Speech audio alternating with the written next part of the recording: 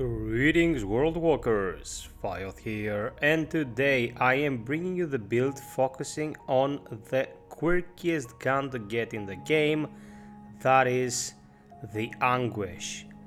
The Anguish is an interesting beast. On paper, what it does doesn't seem to be particularly effective.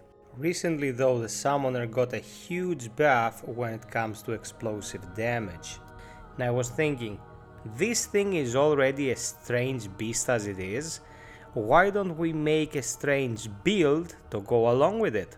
Some of the things on this build are not exactly set in stone when it comes to what could be used in order to optimize its effectiveness, but throughout the explanation I will be suggesting alternatives in order to bring it closer to something that you would want to use. Let's get into the meat and potatoes and see how this thing operates. Star of the show is the Anguish, a gun that you get by doing some really backwards things in the game.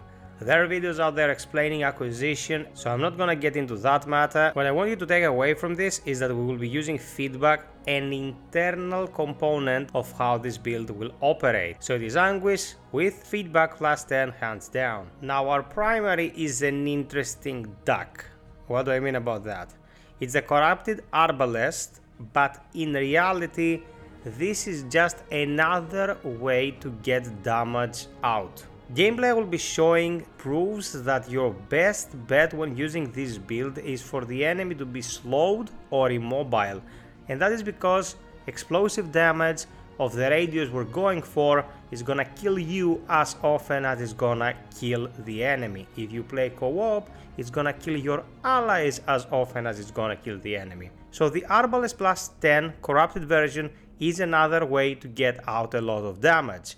What could replace it, you ask? Literally any weapon capable of regenerating its mod power fast and doesn't have a stock mod. Meaning, for example, the Chicago typewriter with stasis beam and time whip can be an exceptionally effective tool when it comes to stopping enemies in their tracks and unloading with the Anguish. It is not the only choice, but I had to keep it thematic to an extent, and the name of the game for this build is Explosions. So Corrupted Arbalest is my go-to when it comes to getting a lot of explosive damage out there, but if you want utility for your build, the Chicago typewriter is a good choice, alongside pretty much every fast mod recovering weapon. Our melee is the Red Doe staff, and I know this seems totally bonkers. Why did I go with this thing? Since we will be using the summoner to bring in a river, there has to be some way to heal it, right? Because the river, when throws its projectile, is also causing explosive damage. So to keep it really close to the initial idea, I thought I'll bring the Red Doe staff, use latency to shorten the requirement for recasting its special, and then I'm gonna unleash this thing in a straight line where the river is standing and heal it for the amount allowed. It is not gonna be a game changer, and I do not recommend you're too dogmatic about it. Can be interesting, can get certain things done. It is a weapon that's often overlooked because of its low damage potential, and you can totally replace it with whatever you feel like. Gonna go for Spectral Blade, wanna go for World's Edge. Everything that you deem appropriate in order to defeat the enemy can be utilized here. This, however, deals decent damage and can indeed heal allies and your summon pretty effectively if you place it correctly. Don't forget that you can charge it easily in certain instances, let's say in the kiln, by just smashing the burned remains of the inhabitants. They also count as damage sources, so you'll have it pretty much all the time. If you don't like it, don't bother. If you want to use something that is more thematic than your average pick, go for it. Our amulet is the neck bone necklace. Reduces the damage of status effects applied on the wearer by 50%. Gain 25% increased damage when suffering from a status or blight effect. This is pretty huge. It's 25%, on par with the damage bonus you get by an archetype in this game. On the downside, you have to be suffering from something, and we're gonna get into this right now. Building on this notion of suffering from something, we have the Alchemy Stone. Increases base lifesteal by 6% while suffering from a negative status or blight effect. Building on the suffering even further, Hardcore Metal Band, taking damage as 1 stack of Bulwark for 10 seconds, max 5 stacks. That means that you will max this out automatically as soon as you go into the game with this build. And here is what ties it all together: the Atonement Fold sends inflicts bleeding status upon the wearer, causing 1.1 bleed damage per second, increases critical chance by 10%. What this does is you continuously bleed, you get 5 stacks of Bulwark, that is approximately 27% damage reduction, and all the effects from the aforementioned pieces of equipment because you have this little sucker on. It is not my favorite ring because it cuts down your healing, and we will do something to balance it out. Follow my train of thought and see where it takes you. Probability Cord is our last ring, increases crit damage by 30%. 30% critical damage on a build that can get pretty consistent criticals is pretty awesome. Our archetypes is Archon with Chaos Gate and Summoner with the Riva, and here are our traits,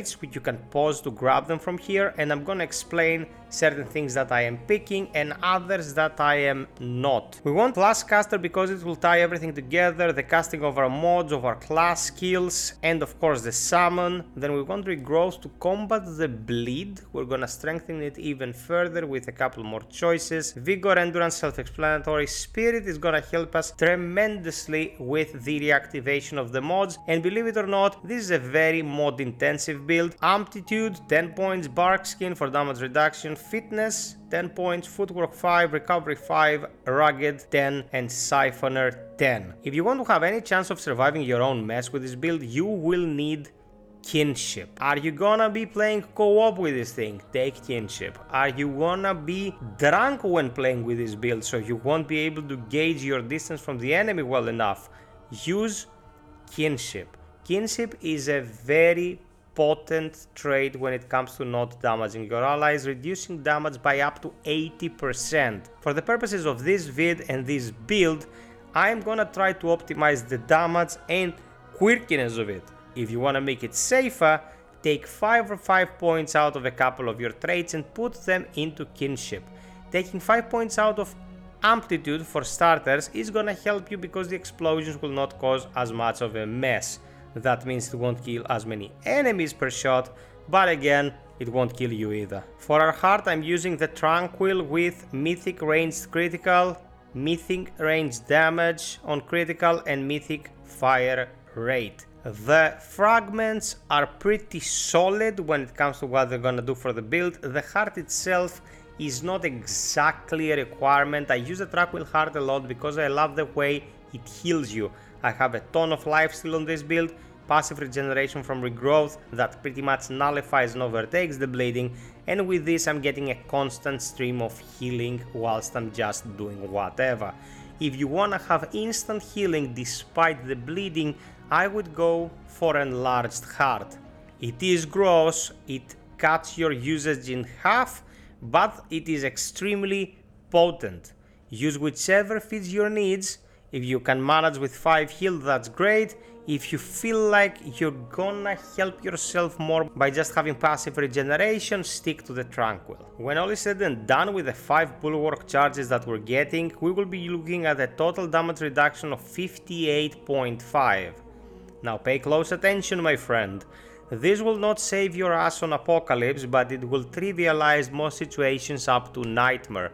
For Apocalypse, I suggest you drink a meat shake that will give you an additional 8% damage reduction, making you somewhat more survivable, but if you activate Chaos Gate, be prepared for a lot of hurt. This is not a tanky build, it is a build for general traversal and clearing out hordes of enemies and elites. So you take the good with the bad, and you have to be swift on your feet and effective with your evades, or you're gonna be a very sad person indeed. So what are you gonna do to actually operate this thing? You can have a summon, of course, it will traverse with you and you can heal it and you can use it for extra damage, but when it comes to you yourself, what you wanna be doing is as follows. Activate the mod of the Anguish and then activate Chaos Gate, aim and unleash hell. You're gonna get insane crit chance, and for every bullet that you fire, no matter what kind of damage it does, you will be able to get an explosion that will also crit.